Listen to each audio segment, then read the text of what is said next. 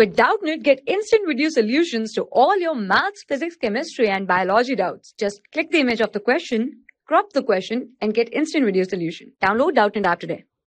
Hello everyone. So here we have the question, and the question says that placentation in Dianthus is. So the options are axile, free central, marginal, and parietal.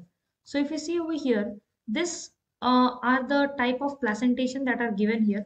Actually, placentation means the position or the arrangement, rather we can say the position or the arrangement. Okay, and now the arrangement of what? Of the ovary and the ovules. Okay, of the ovules in the ovary.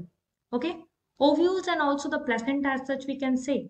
So in this particular diagram, it is showing the dianthus placentation, and in this diagram there are all the kind of placentation that are possible.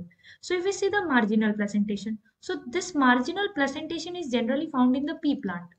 Okay, where the ovaries or the ovules are arranged in the marginal portions. Okay, and next if we see the multilocular or the axile one, so the axile is generally found in the lemon, tomato, all those kind of things. So this is found in the lemon.